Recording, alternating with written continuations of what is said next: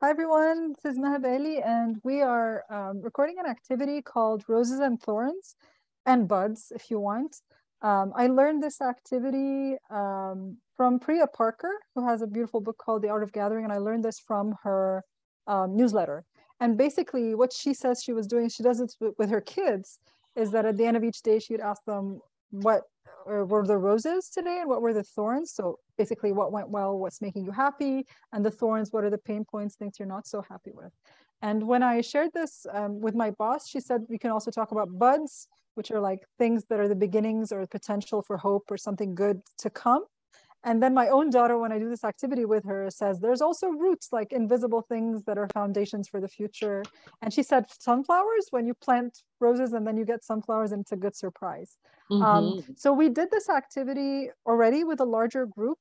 I did it on Mentimeter so that we could have a word cloud, and it would be anonymous, so you get to see the kinds of things that people wrote. And we have a couple of people here with us in the room. And what we could do is, after you get, sort of the whole room and what everyone is saying anonymously, maybe a couple of people might want to say out loud.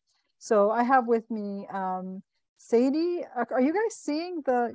You're not, right? I'm going to show you the right now. It's just us. Yeah. Just show the Mentimeter for a second so people see what it would look like. So clearly, more than one person wrote blogging in MYFest. That's why those are bigger. But then the other things are smaller. So Sadie and Cheryl, what are some of your roses that you're happy to share with other folks? Mine was the cuddle cat. Oh. I was curious about who put Is the cat around? there. Can we see them?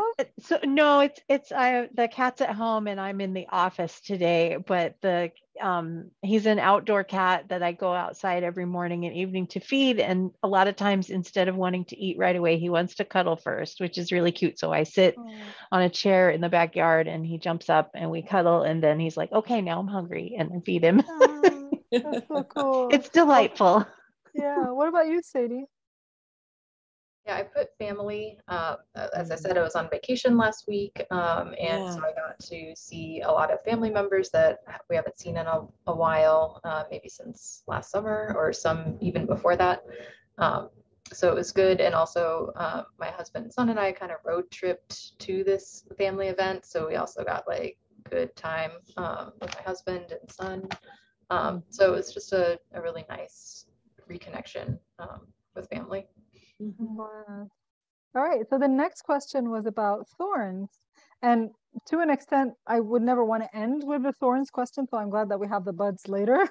Yeah. But are you comfortable sharing one of your thorns? My thorn was my spouse got COVID. Oh, you're the one. Yeah, I was. I know what your bud is now. Ironically, he got it while we were getting our booster shot. Oh, that happens a lot. That happens to a lot of people. We went into a drugstore to get the booster shot, and we had to wait about a half an hour, and I wore a mask and he did not. And I said, do you want me to go to the car and get your mask? You could wear one. And he was like, no, it'll be fine. And then he got COVID. So that was annoying. But yeah, so you know what my bud is. I'll let another person share their thorn. Sadie, go ahead. Yeah, so as I mentioned, I was on vacation last week, which was great. But then, how when you get back, there's like a lot of things that kind of like pile up. And also I'm just like ready to get back to work and like get some things done, and I'm excited, about getting back to work. But then my childcare provider is like suddenly taking care of someone who has COVID.